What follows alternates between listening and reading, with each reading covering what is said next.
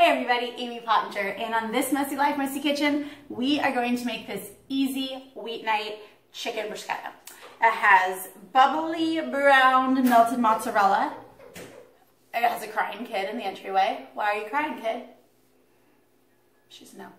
It has fresh garden tomatoes, basil from my garden, a beautiful acidic flavor, and it's just a really comforting, simple weeknight dish. I mean, I've even plated up with this prop of wine that I can't drink because it's like too early, but you know, it kind of goes with the whole flow. I've had this goblet since I was 19. I bought it at Goodwill. I think I have 2 of them left. I used to have a whole set. Tina, you might remember these actually. Do you remember these? Did I live with you when I got them? There's that. So, welcome to another messy life. Messy kitchen, messy dining room, messy living room. What else is messy? No, use real words. Don't be a weirdo. Who else is messy? Is Daddy messy? Is Mommy messy? Hey everybody, Amy Pottinger here. Welcome to another Messy Life, Messy Kitchen. We're gonna make a really simple weeknight meal tonight. It's just a bruschetta chicken. And you know, if you've watched the show, you know that I'm an innovator of kitchen food safety laws. Like for instance, some people might not know that you have to wash your hands after handling raw chicken. But you know, that's just one of those things I really like to drive home. Just kidding. Okay, but seriously though, do you see how my chicken's in a totally different cutting board than my tomatoes? I'm not normally having dirty chicken fingers. But we're gonna have to move on in life because, you know, the show's over and I didn't win. So we'll move on from Chicken Gate. But anyways, like I said, just really easy, beautiful weeknight dish. You're going to have like fresh summery tomatoes. I like to use more than one kind of tomato in pretty much any dish I prepare. Basil is another thing that just always makes me happy. It's so bright and vibrant. It adds a nice subtle licoricey note to stuff, and vinegar, olive oil, chicken. I mean, it's a pretty straightforward but delicious and well-balanced dish. So let's get started, right? First thing we're gonna wanna do is heat up our pan. I chose a cast iron skillet because they just heat everything so well. You get nice browns on stuff, everything cooks evenly. It makes a great transfer from the stovetop to the oven, which is something that we are actually going to do. So I've preheated my oven to 350 degrees because after we brown the chicken, we're gonna pop it in the oven and finish cooking it off. So I am just going to turn my burner with my skillet on it to kind of like a medium-high heat and get about 2 tablespoons of olive oil in there, okay? And then since I'm a lover of garlic, we are going to cut up about 3 or 4 garlic cloves and let that brown in the pan before we add our chicken. So when you're cutting up garlic cloves, you want to get them pretty thin, pretty small. You can mince them. I also like to sliver them too, because sometimes when you sliver them, you just get this like really pretty fry on them in the pan. But for simplicity's sake, we are going to mince our garlic, okay? Honestly, I would be inclined to use like 10 garlic cloves, because that's me. But you know, just in case you're not like me, and no one is, we're just gonna use about 3 or 4 for the chicken. And you're actually gonna need more garlic for the bruschetta as well, but we're just gonna use 3 or 4 cloves for the chicken. So, I'm gonna get that in my pan over there. And while that is browning, I'm going to go ahead and move my chicken over here. Raw chicken. I prefer chicken thighs. They're juicier, they're more tender, they're slightly less lean, but not so much that it would make me not want to eat them. They're just, I find them to be way more flavorful. And they're also cheaper, so if you're looking to save some money, chicken thighs are a great way to go. So we're pretty much just gonna salt these little suckers. And then we're gonna use some pepper on them. This is not very complicated. I kind of will say salt to pepper to taste on a lot of dishes because that can be an individual thing. Plus, it's kind of hard to pinpoint when you're just sitting here going like this over some chicken. So, salt and pepper to taste. Be generous, but you know, don't give yourself like a huge influx of sodium that's just gonna make you bloat up a lot. Because who likes that? A lot. Flip my chicken, season both sides. Wash my hands before I touch my salt and pepper shaker again. So, killing the germs. strongly than anything else. And I'm going to dry my hands off, and I'm going to resume my salt and pepper shaker. Clean hands. Same thing, just salt and pepper to taste. And pepper. I hear a little boy's voice. What do you need, Betty? No, your sister's gonna find your dog.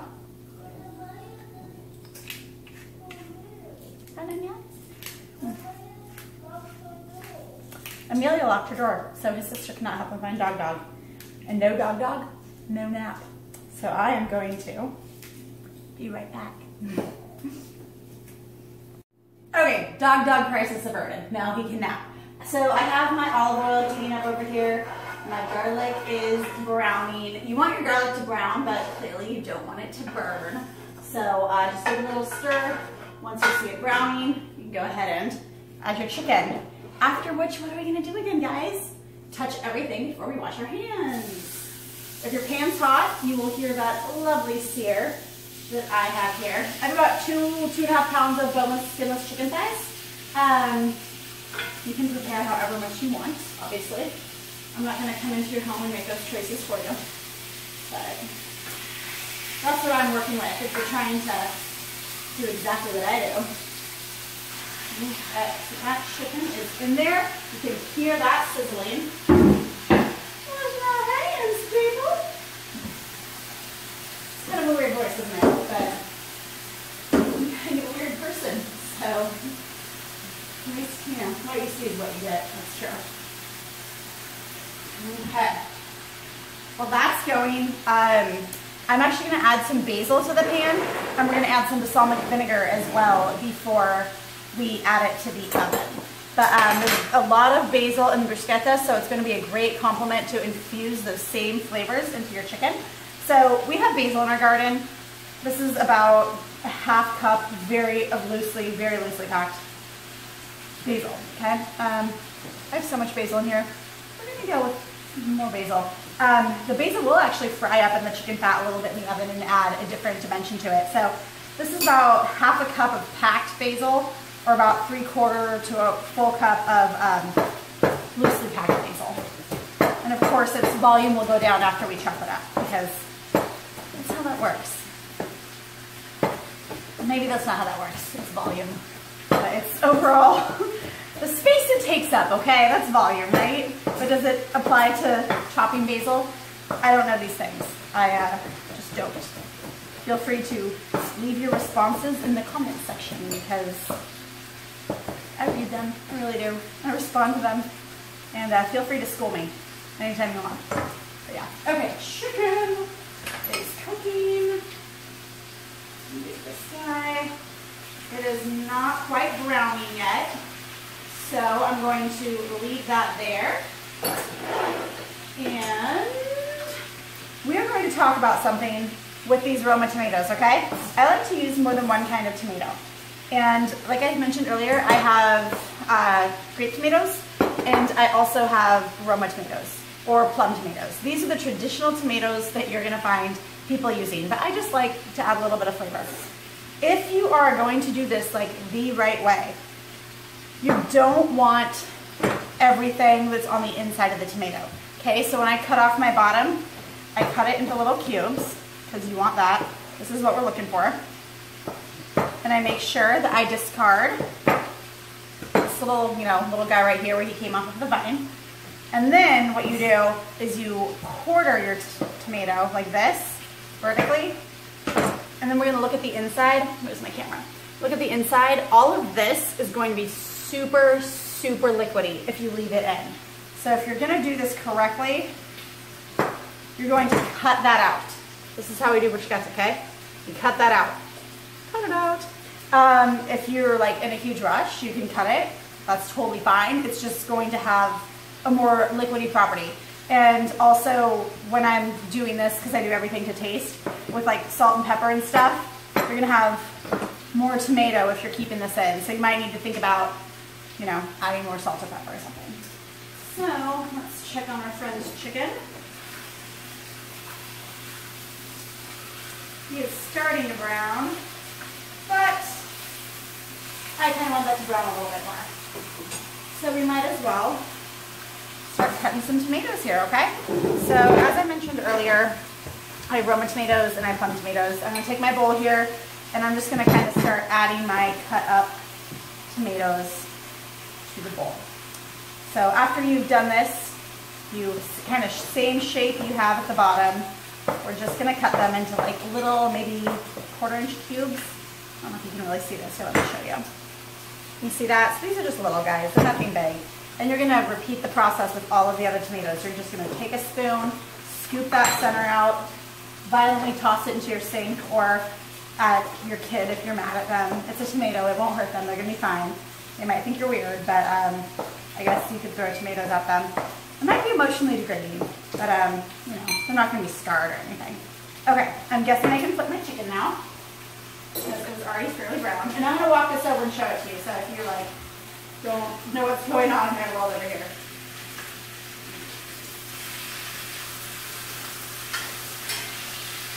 Flipping chicken. Notice, I'm not touching it. You guys, I'm so scarred from that experience on Food Network that like, I have never before in my life disclosed how often I wash my hands when cooking because I shouldn't have to because I do. But like, I'm like so traumatized from this. But I'm like, look at me, I'm washing my hands. Okay, so this is probably gonna steam at you. Steamer. You can see that it's kind of browning a little bit, okay? So I'm going to return it over here. Start to let it brown on the other side. And don't worry about there not being too much olive oil in the pan because the chicken has fat, so that's going to kind of cook off. So I'm going to add my lovely handful of fresh cut basil here. I'm going to sprinkle it into the pan. Look at that. Oh, it's pretty. It's pretty green pan. And I'm going to get this organized. Okay, now I'm going to grab my balsamic. Now that I've added that basil, and I'm going to get, sorry, I had to refill this guy, so that's why I had to run by. Get a couple tablespoons of balsamic vinegar in here. This will cook down and get a little bit sweet in the pan, so don't worry about it being like way too vinegary if vinegar is something you shy away from. Vinegar is not something I shy away from. I love really, really acidic flavors. So I love vinegar because it's good job, people. Let's wait for that chicken to finish browning. We're gonna pop it in the oven. And while we're doing that, I'm gonna kind of cut up all these tomatoes off camera because I'm pretty sure that doesn't fascinate you. But we can talk about the shape we're gonna cut these into too. These have moisture in them just like the other ones do, but I'm not gonna sit here and like spoon the center out of tiny grape tomatoes. So we just like to mimic really similar sizes when you're making like a small topping like this, like a salsa, a pico, or bruschetta, like you want the pieces to be the same size. So I just took this and then I cut it into 8s.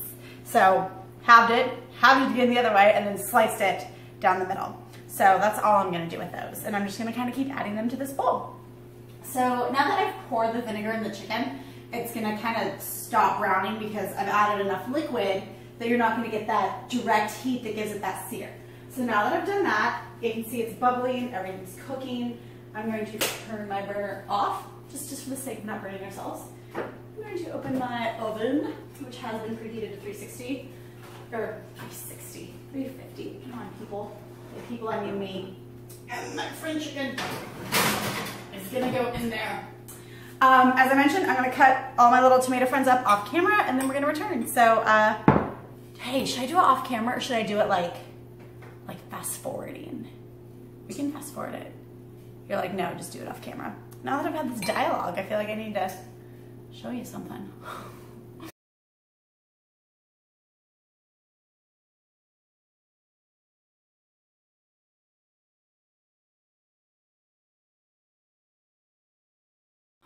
Oh, somebody needed help. What did you need help with?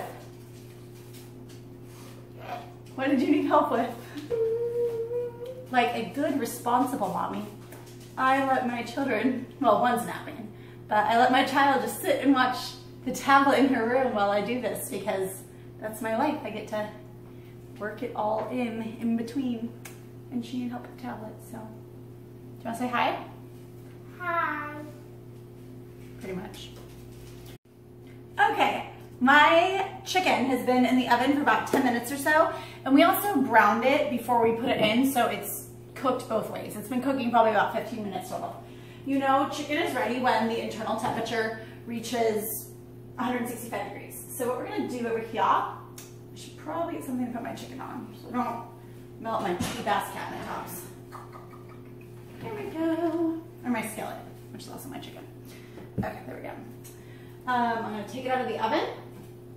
And then what I'm gonna do is I'm actually gonna switch my oven to broil, because we are gonna cut up some fresh mozzarella and lay that on top. And since it's on broil, it's just gonna get this like beautiful brown, bubbly mozzarella on top, which is just gonna be simply delicious. Let's see if I can, oh, this is like a workout, dude. Okay, so you can see my chicken's like all brown and cooked. I'm gonna set it there. I'll scooch everything down, including that towel, so you can see. Okay, here we go. Okay, we will set this aside for a second. Cheese knife. I have 8 ounces of mozzarella here because that's how this fresh mozzarella came.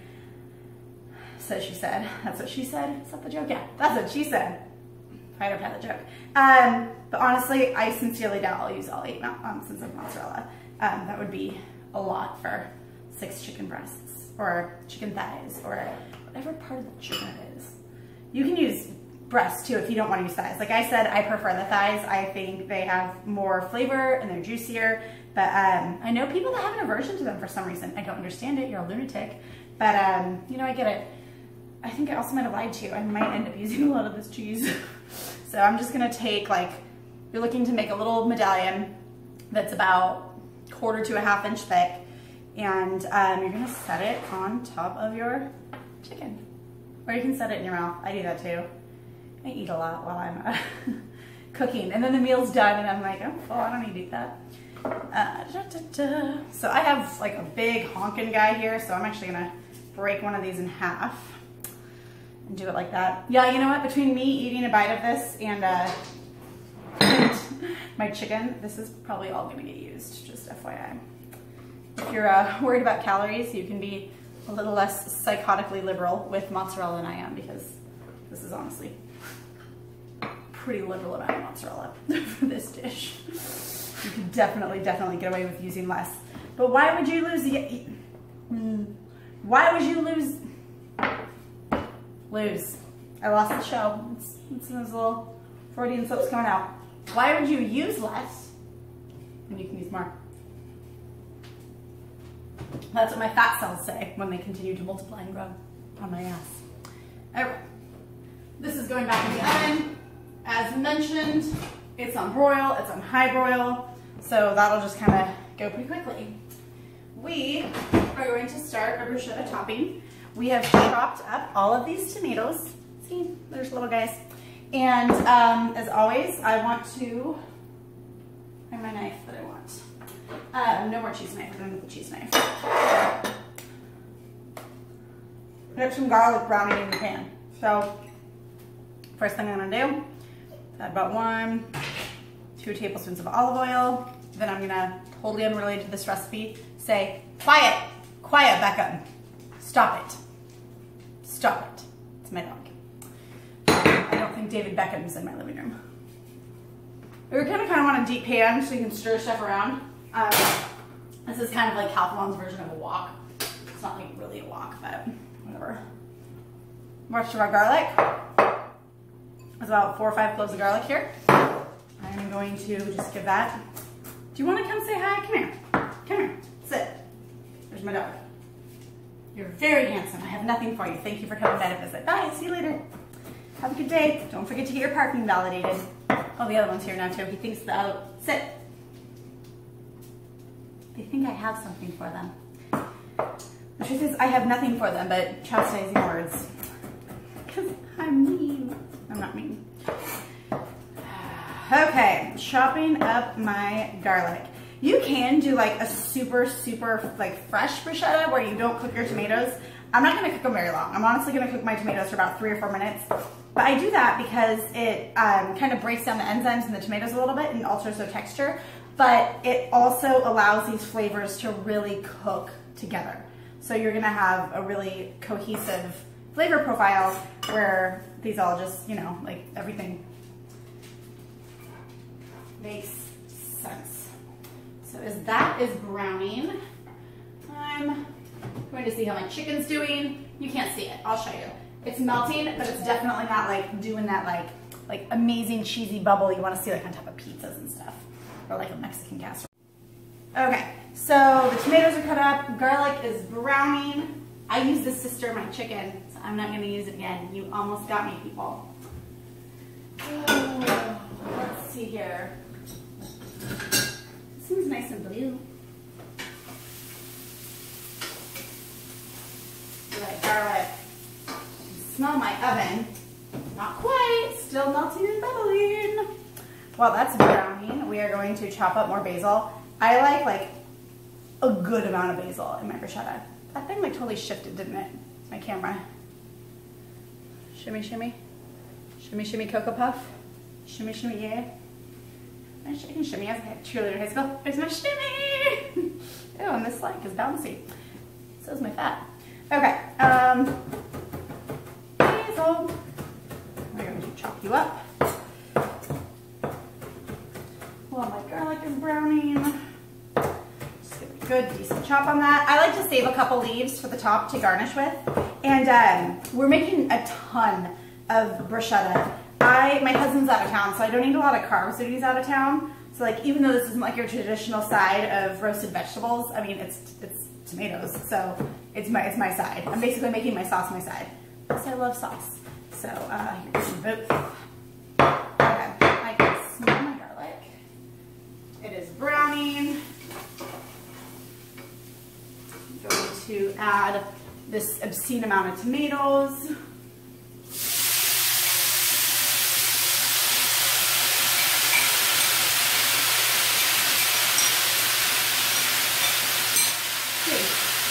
That sounds like Niagara Falls over there. Like, that's not quiet.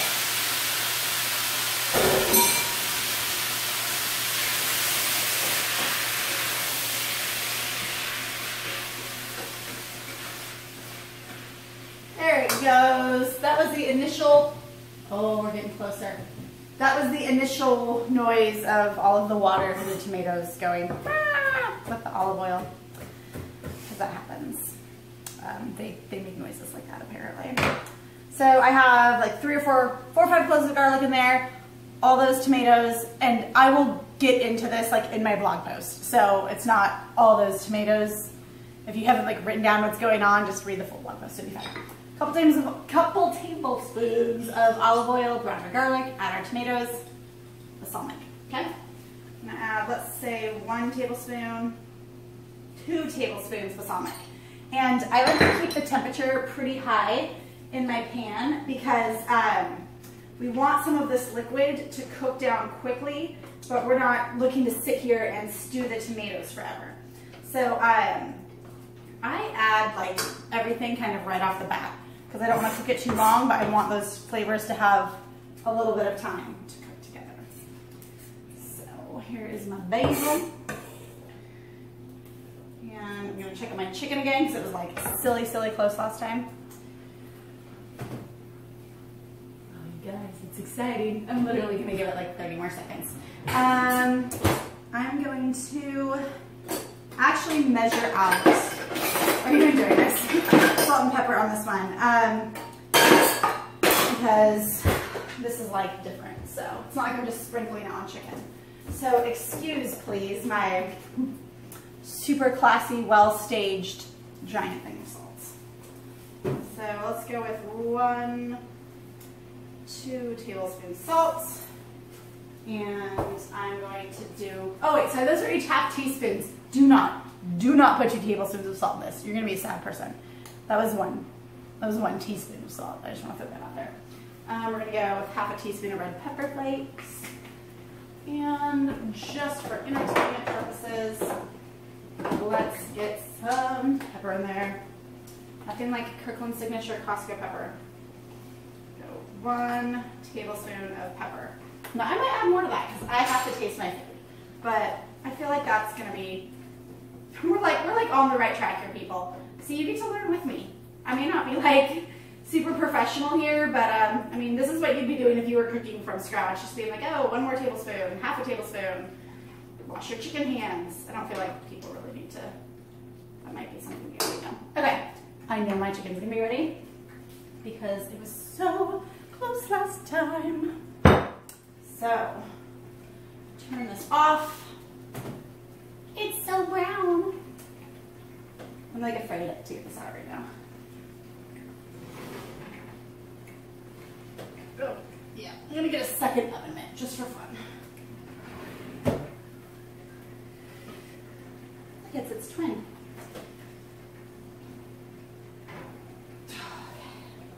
Can you see that? Can you see that beautiful, beautiful browned mozzarella? I can. Look, I'm gonna make it pretty by sprinkling some fresh basil on it so I can take an acceptable picture of it. Because we eat with our eyes. We fall in love with our eyes too. You stay in love if the person you love isn't a douchebag. Isn't that nice? And that's how I've been married 10 years. Okay. I'm going to give this a stir. And then I'm going to taste it. In theory, I feel like that's something I should also be able to execute.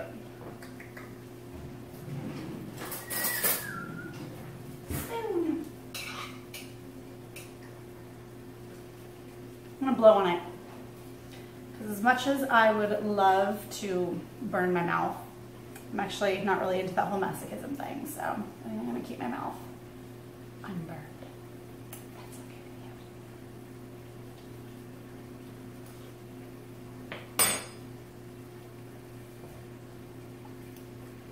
Sometimes I wonder if I'm a genius. I'm not even gonna change that. That's good. That's done, people. That is bruschetta. It's slightly spicy. I love it. But you could put in a 1/4 tablespoon of red pepper flakes if you don't want it too spicy. I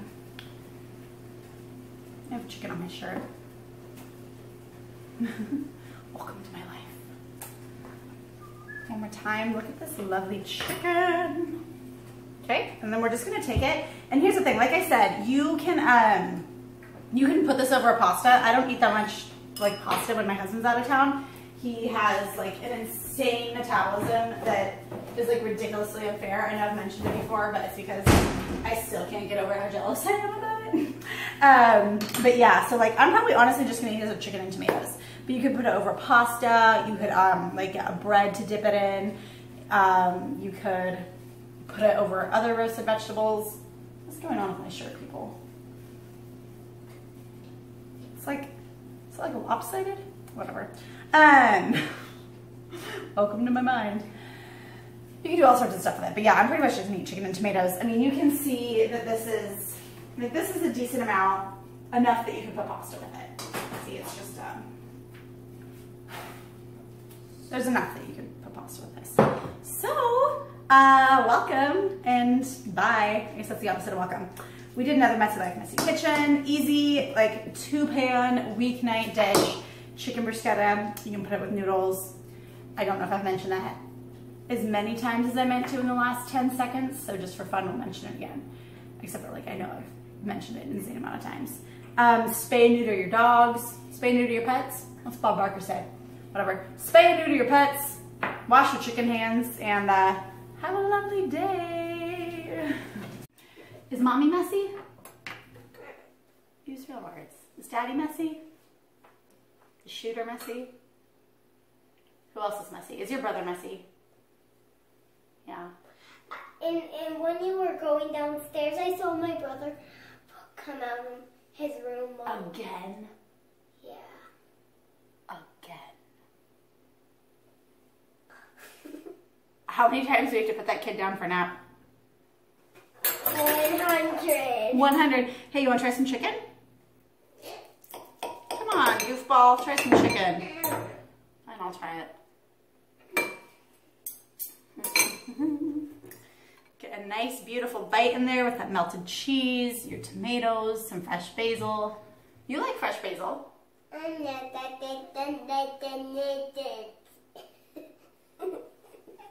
I make this face every time she talks like that, and she still thinks it's funny. Hey, who raised you? So am I responsible for this? Is this my fault? No, whose fault is it? Dada. How's your daddy's fault? Daddy, sugar. It's Daddy and Sugar's fault. It's Daddy and Sugar's fault. Well, at least I am void of any responsibility. So, thanks for stopping by. Bye. Thanks